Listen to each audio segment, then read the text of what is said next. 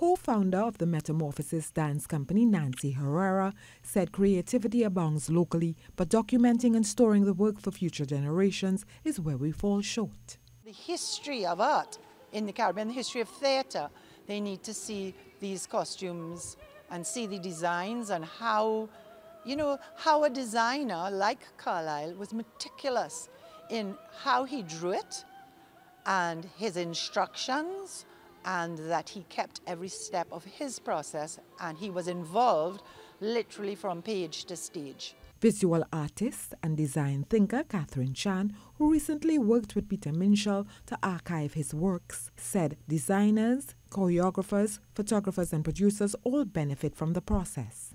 So when you look at a dance company and their archive and what they've managed to save, it's a record of a mini ecosystem of 30 to 50 years of work of creatives who were working in our environment. So this is important because it's only maybe another 50 years from now that somebody will take all of these pieces and put them together in different ways, and in another 50 years in another way. Metamorphosis, in its celebration of 30 years of dance excellence, is commemorating its milestones with a performance and an exhibition of its work at the National Academy for Performing Arts.